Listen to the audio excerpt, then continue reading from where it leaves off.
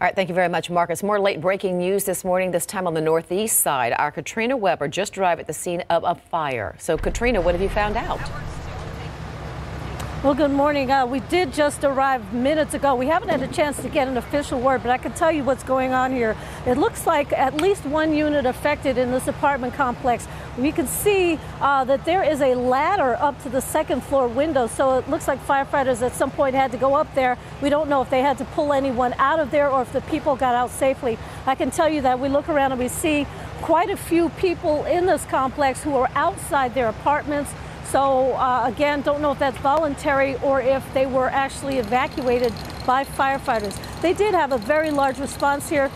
More than a dozen units called here just after 5:30 this morning, and many of them are still here right now. The fire is out though, and they are actually beginning to wrap up their hoses, as you can see.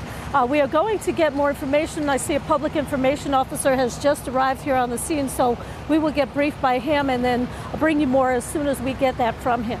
Reporting live on the northeast side, Katrina Weber, KSAT 12 News.